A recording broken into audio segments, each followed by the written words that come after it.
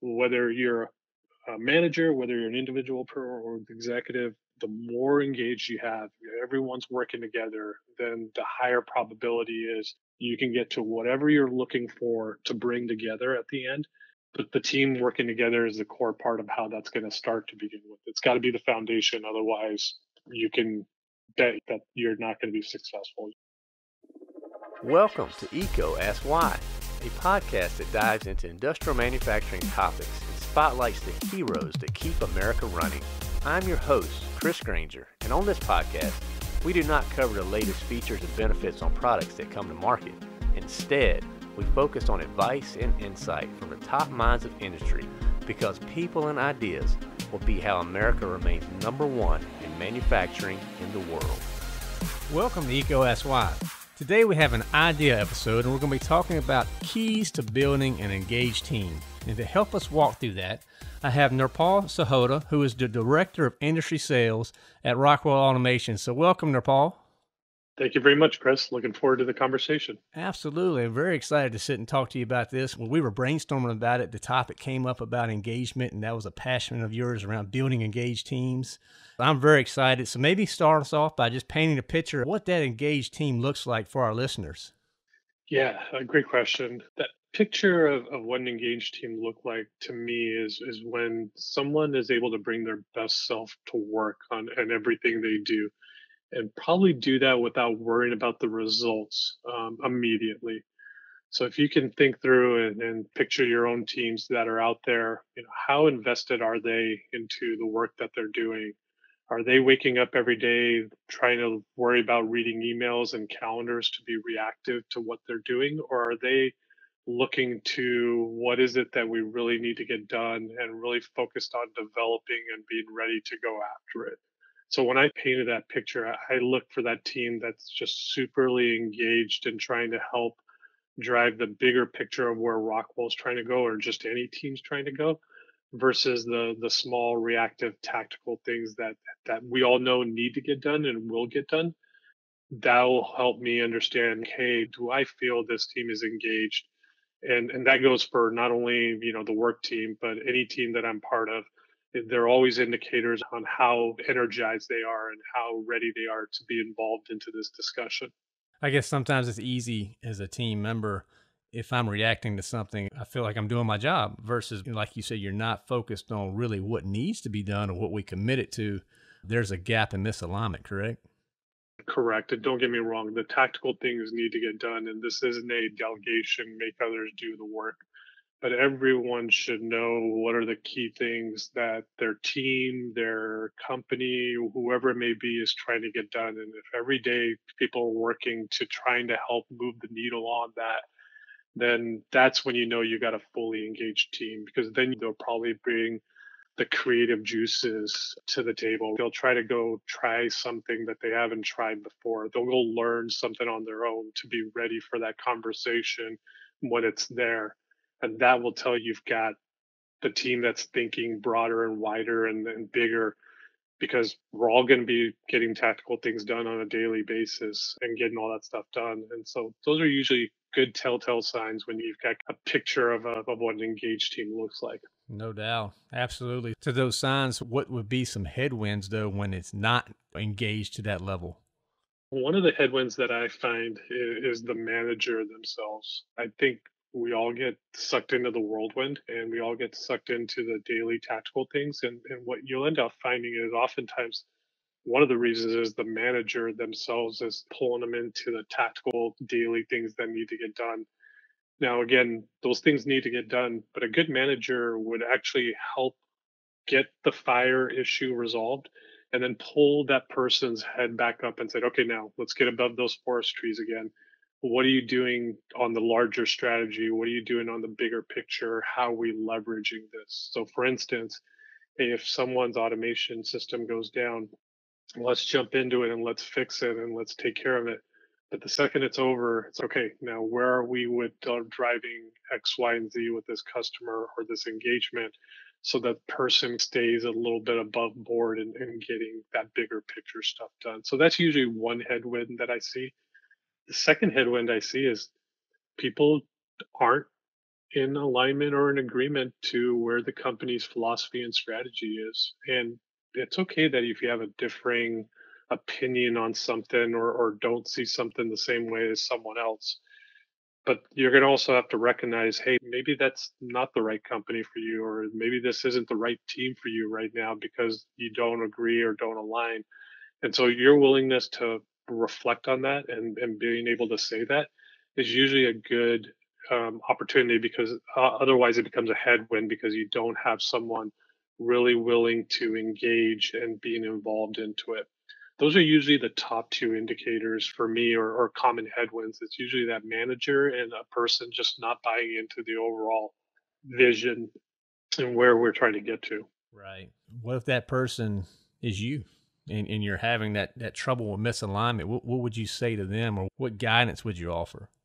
It goes back to a little bit of that first point, right?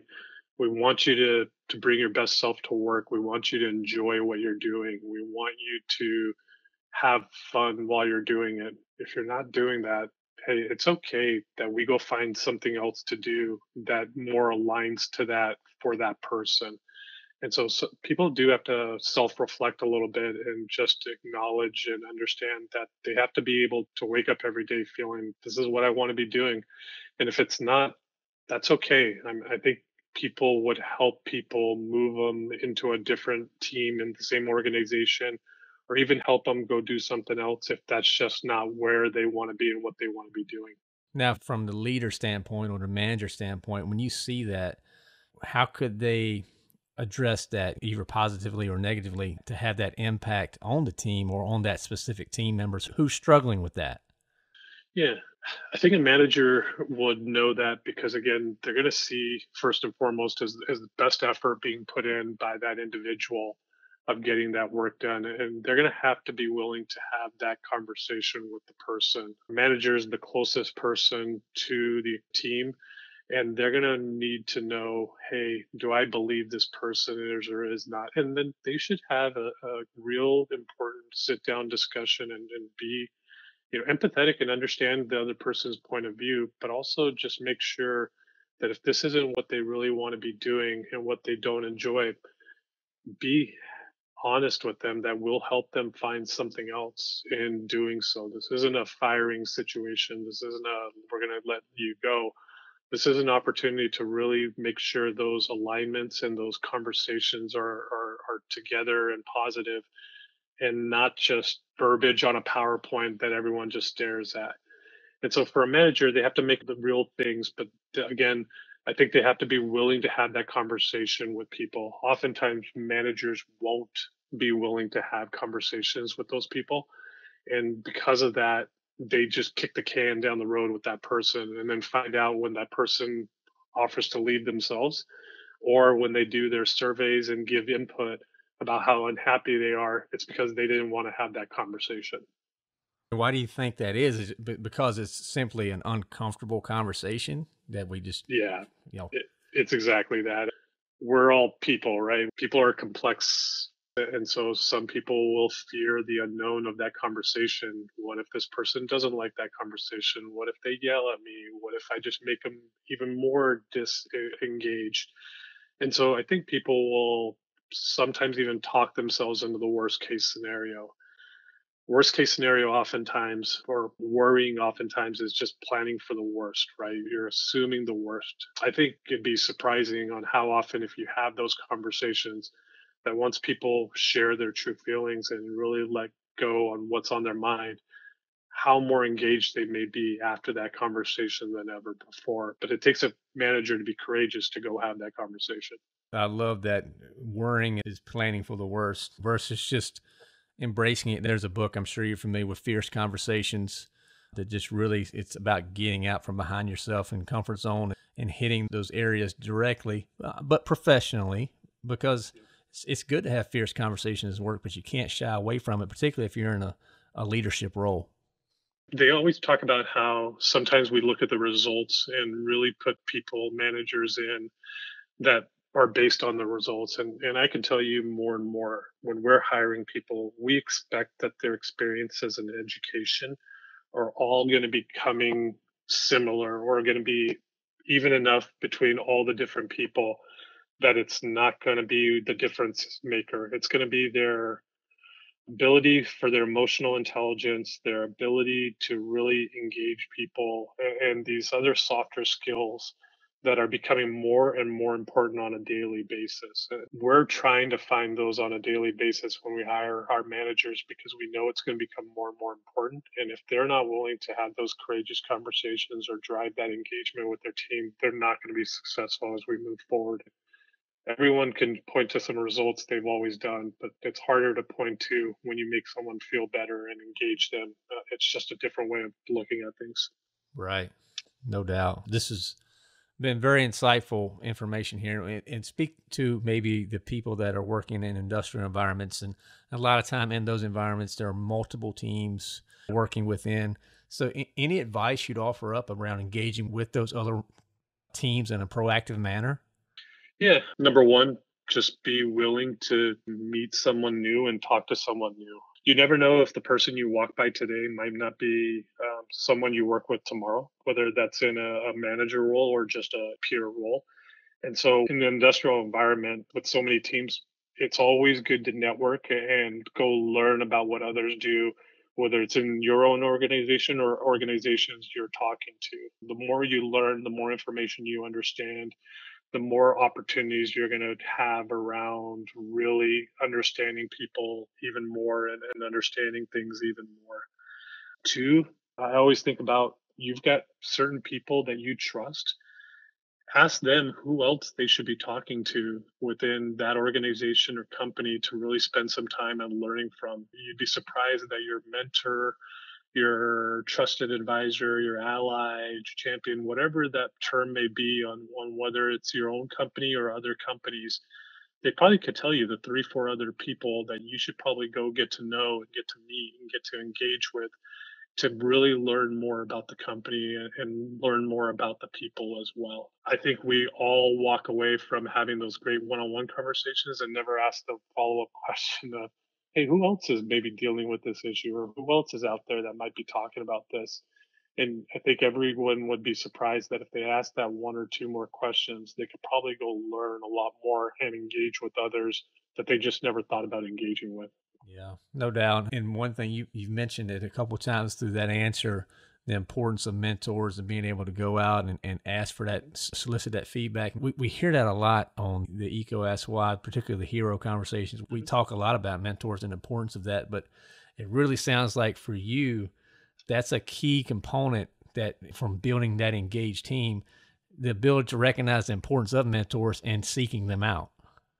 One of the key things that I think a lot of people have is obviously their experiences and education, and it is plentiful that's out there, right? It's just abundant, whether the person's been around for many years in the industry or even recently.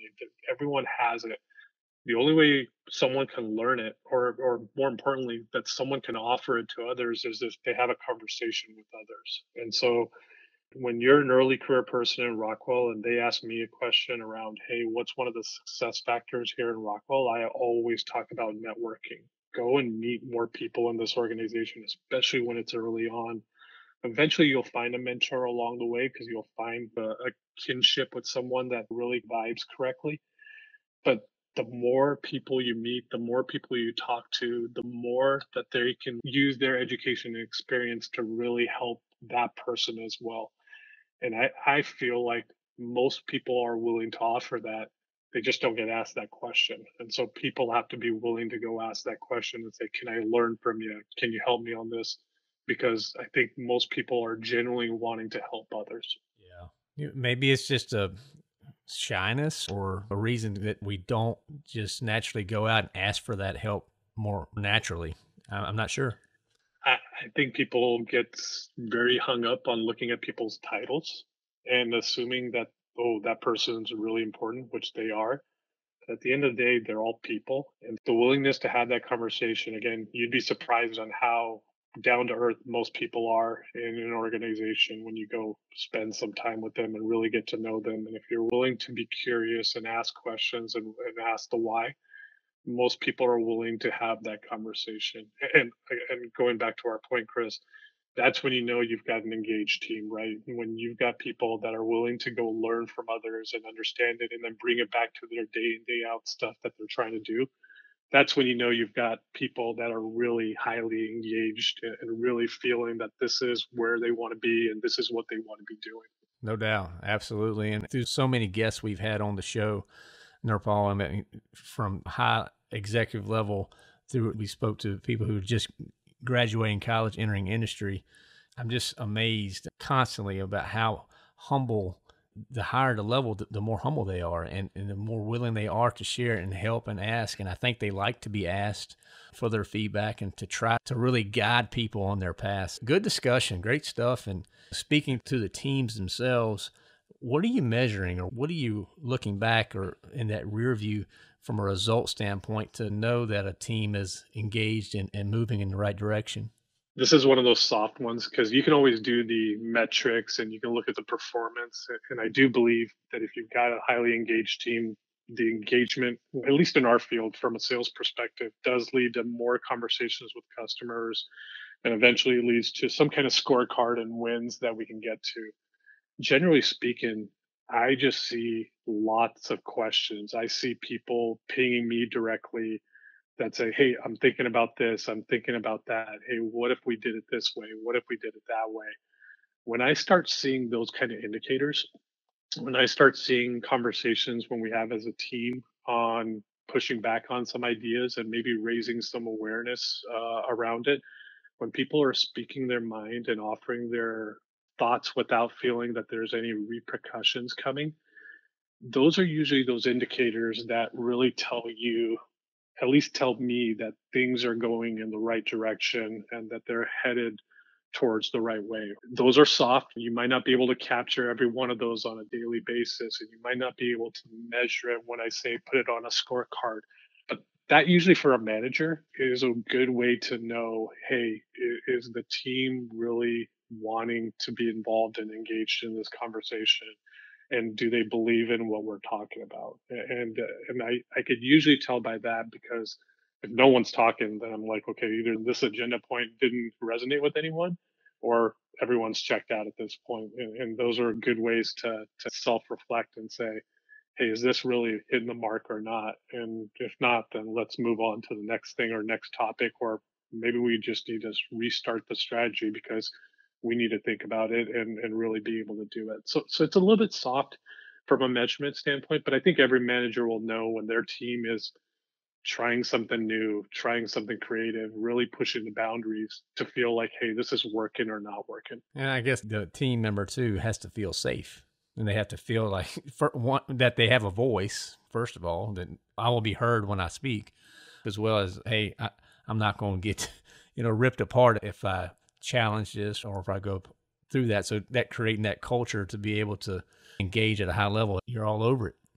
Absolutely. And you said something very important. Like, they got to be willing to speak their mind, but they also got to be willing to understand that if they've been given a direction that the company, the team, the organization, whatever it may be, is going, that their voice is heard, but we still got to go get some work done. That's always the nirvana point, because then everyone understands, hey, I can speak my mind, I can talk freely, but I realize, hey, there might be things that we just need to get done. Let's go get them done, though. Exactly.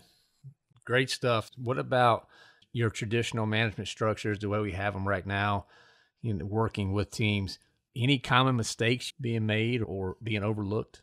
Number one, I think when people hire managers, that they're trying to hire people similar to themselves. I think that's one of the main problems that I see out there is instead of trying to hire people like that are yourselves, really spend time on what is the team needs, what direction or what type of support do they need. One team may need someone that's more discipline. The other team may need someone that's a little bit more caring and loving. So you really have to look at your team and really make sure you're not just putting in managers that all look and feel and sound the same, because then they all sound like parrots, and then no one really believes in what they're talking about. I also think that as you build out these management structures and things, you as a person still have to be willing to have conversations with everyone in your organization. So I make it a proactive point that I call every one of my managers, account managers, and I just personally call them to see how they're doing and see how things are going. And so the point there is I've always opened my phone up and availability to have any conversations that are on people's minds. That's not to go over with one of my managers, but that's to make it clear like we're all on the same team, we're all working together. There should be no title worries, there should be no hierarchy thoughts. This is one organization at the end of the day, and that's the way we should be treating it. So I think as long as you're able to break that thought process out of people, that they can't just pick up the phone and talk to someone, that they need to worry about that everyone looks and sounds the same in the organization and it just feels like we're all marching and looking the same. I think if you can work on those structures and how you represent your management team, there's a higher probability that your team will feel more engaged into where we're trying to get to and why we're trying to get there. No doubt. And a lot of that too, you have to be intentional. You're talking about being proactive and being available. But if you're not intentional about being proactive and making yourself available, your team's not going to recognize that. Very fair point. It's easy to say, hey, my phone is always available. That's an easy button. Picking up the phone yourself and making that phone call to show it is different, and it feels different too. There's more than one time that you hear from an individual, hey, thank you for reaching out. That was really nice of you. And usually those are the little indicators when we're talking where I feel like, hey, that shows that personal touch was more important than just saying, my phone's always available, my Skype's always available, my team is always available.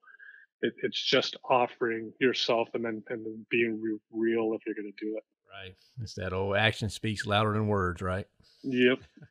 We're in a COVID world now, and things have really changed and impacted the way teams engage and interact together. So, any ideas or what have you seen work the best to strengthen relationships in the way that we're having to engage as teams now?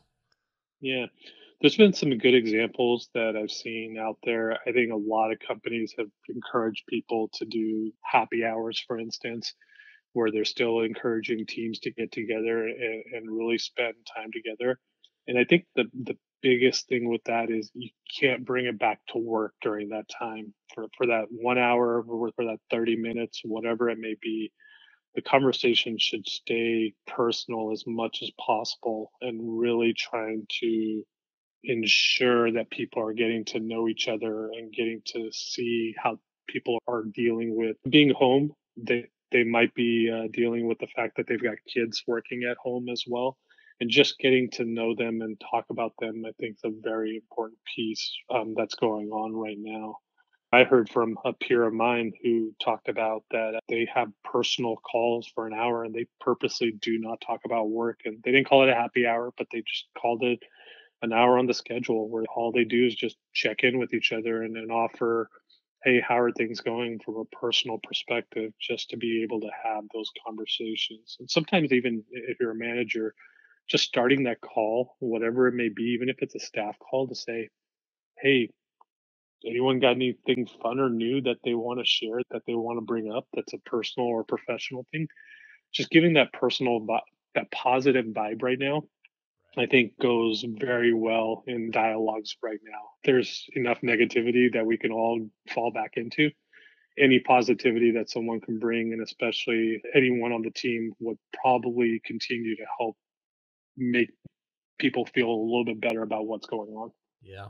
And speaking to the leaders out there who've tried you mentioned the virtual happy hours, and I've been a part of a couple, and I've noticed it's easy for it to drift back to work.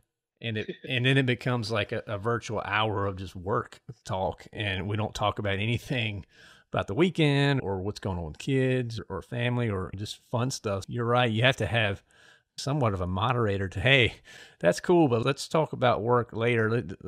Really what's going on outside.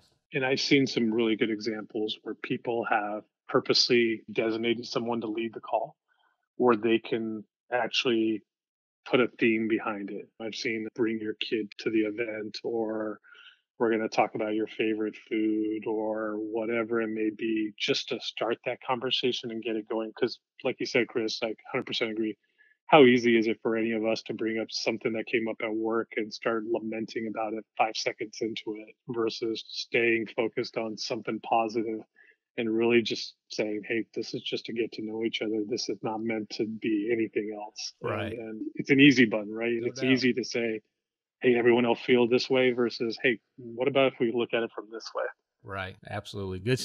Great stuff. I definitely love the virtual happy hour, but done the correct way, I think really makes an impact. And I know when we were talking, getting ready for the show and making notes together, Nepal, you're a big sports guy. You made that clear. You like your sports, man. So, how do sports and success of teams and business, how do they relate? Can you talk to that? Yeah, very much for me. Yeah, I am a big sports guy. I've always leaned on some of the terminology and some of the way people work as a team, as an organization from top down, and seeing their success and always look into that and some envy a little bit and just being able to say we can duplicate. I absolutely think the team aspect is the same, right? If my favorite sport is basketball. It's something I still like to play and do on my own with people down at indoors or outdoors or whatever it may be. And so I watch how they talk about people development or player development. I look to see how much the people are engaging and wanting to participate with each other. You can tell when you look at a bench or a team as they're playing, do they like each other? Do they enjoy what they're doing? Or are they just out there running through the motions, right? Just collecting a paycheck. You could tell when they're coming off to basketball, coming off in timeout, whether or not they're engaging with their manager and talking and saying, hey, what if we did this? What if we did that? And you could tell when a manager's kind of made a team that can voice those opinions and do some of those things and how engaging it looks and what it looks like. And again, it's easy to look at the scores at the end of it to see, hey, did that stuff work? Did it just make everyone feel good, but they still lost, or did they win on top of everything else? And so there's so many parallels in regards to how sports teams are run, how they engage, how the coaches are important, and how they all line up.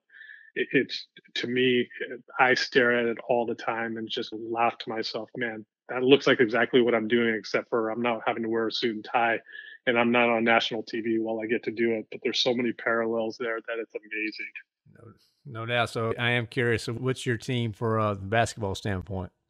It is the Golden State Warriors. I've been a fan of theirs for many years, and this last 10 years from when they started their journey to being a champion was one of the most fun things I've ever gotten a chance to see. My son and I got to actually experience a couple of their big major wins and successes together and got to see it.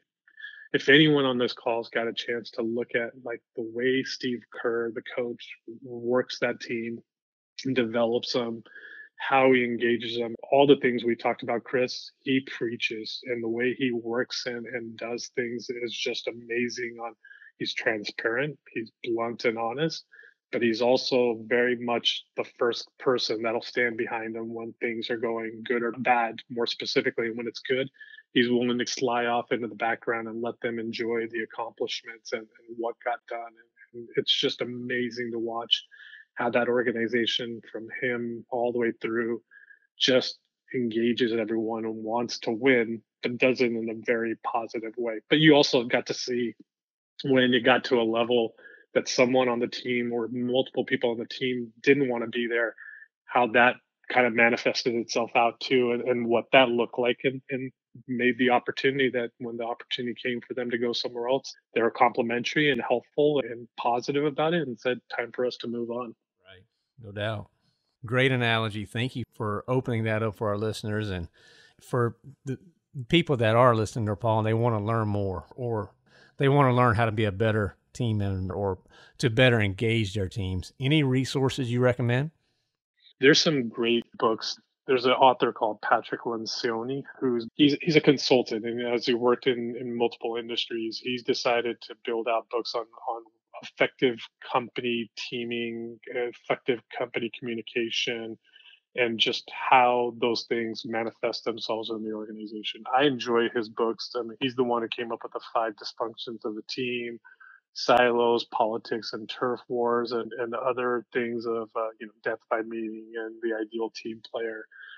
I've always enjoyed his book, only from the anecdotal perspective of really being able to self-reflect as some of the examples and stories comes about and say, "Oh yeah, I do that," or "Oh yeah, I've seen that too," and being able to use that to really then do that self-reflection of what things could look to be better and how they could look to be better that are out there. That's one area that I usually point people to if they're whether they're a team or a management, just to be able to really spend time and reflect first and foremost on, are we together, and are we engaged or not. Okay. Thank you for that. And we'll put a link in our show notes for the listeners. They can check out that resource and learn more. And this has been just a fun, a wonderful conversation. I've learned a lot. And we call it ECO Ask Why. We wrap up at the end of the conversations with the why. So for the listener out there that may be wondering, why is focusing on building these engaged teams to the level that you've talked about, Nirpal, why is that so important to the success of industry in the future? Great question. You're only as good as your team. Everyone can try to be an individual and try to do their best. But when they're all working as part of a team, then things can really move and things can really progress, and things can really happen that lead to the results that you want to get to at some point. And you can't get to those results if you have a team that's disengaged and not wanting to be there. You'll just have a bunch of individuals. And another sports analogy, there's a terminology of the disease of me. It gets to a point where people are more worried about themselves and more worried about what recognition they should be getting. And they're more worried about, why am I not getting that recognition? Why am I not getting paid more? It becomes an I thing. And when you have that built out into your team, if that's the way you create your team to be an individual as opposed to an engaged team, those people are not going to be around. They're not going to be driving people to want to work together. They're not going to be enjoying what they do. And that inevitably leads to turnover. People start leaving. People don't enjoy what they're doing. People are not going to bring their best self to work. And those things just lead to a disorganization and an unsuccessful company, quite honestly. And so whether you're a manager, whether you're an individual or an executive, the more engaged you have, everyone's working together, then the higher probability is you can get to that trophy at the end. You can get to that value you're trying to bring to your shareholders. You can get to whatever you're looking for to bring together at the end. But the team working together is the core part of how that's going to start to begin with. It's got to be the foundation. Otherwise, you can bet that you're not going to be successful. You'll just continue to build a team that always seems to be, in a sports term, always in that lottery or always drafting high. But that's because they're never moving the needle to be an organization that's considered a top organization. No doubt. This has been just a wonderful conversation, lots of insight and wisdom for the listeners out there. And you gave some tips on what to look for, what to be aware of, and how to potentially move forward to make those positive improvements. So thank you so much for being a guest and all for everything that you provided on this episode of ECO Ask Why. Thank you, Chris, for this podcast and what you're doing and putting people together out there that can help others. And I've really enjoyed the conversation. Thank you for listening to ECO Ask Why. This show is supported ad-free by Electrical Equipment Company. ECO is redefining the expectations of an electrical distributor by placing people and ideas before products. Please subscribe and share with your colleagues and friends. Also, leave comments, feedback, and any new topics that you would like to hear. To learn more or to share your insights, visit ecosky.com. That's EECOASKSWHY.com.